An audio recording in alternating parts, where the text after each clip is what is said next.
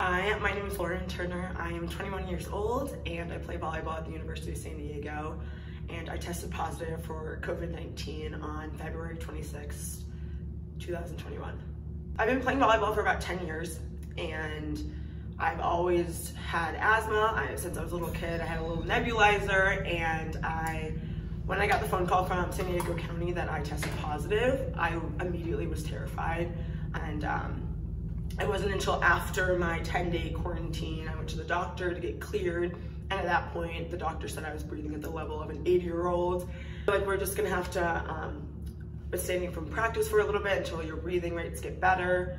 And it has now been 6-7 months since then, and my chest pain has not gotten any better. It's gotten worse, actually.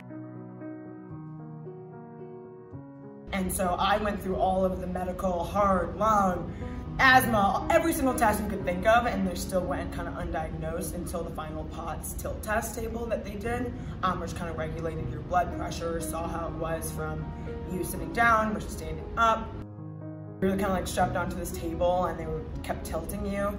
And I was going in and out of consciousness even throughout the entire test that they did. I was so dizzy. I remember just crying throughout the test, and the doctor's been like, "Are you okay? Like, do you want to stop?" And I was like, "Can we stop now, please? Can we stop?" And they're like, "Okay, we're almost done," but I swear it was the longest test of my life.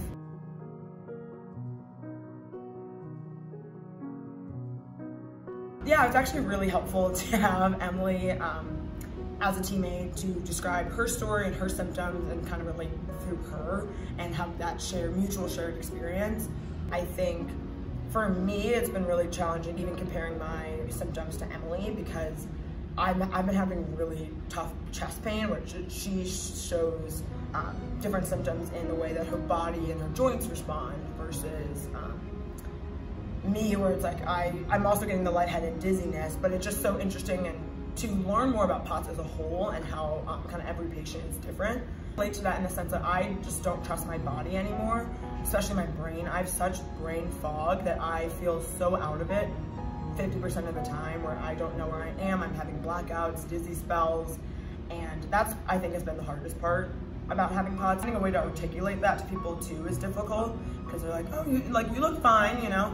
But like, knowing I don't feel anywhere near how I felt, and just the way that I don't trust my brain. I've never been someone who was shy. Like, I'm always, I love, my favorite part about myself is the way I connect with people and the way I'm outgoing and like love life. And I feel like that's changed the most with POTS, is even in class, like not trusting myself because I start talking and I lose my train of thought, or I like have little blackouts mid-sentence, and it's scary, but it's also just been really like isolating in the fact that a lot of people don't understand fully all that kind of my body is feeling like.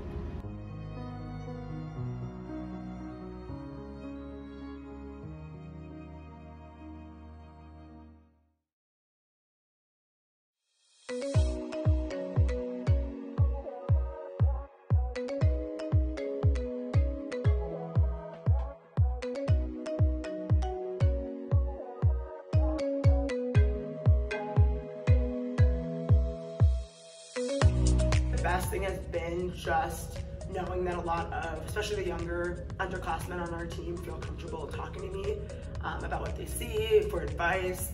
I feel like I'm the shoulder they cry on nowadays, and I love that. Honestly, I think if I can't play right now, I want to do every other thing possible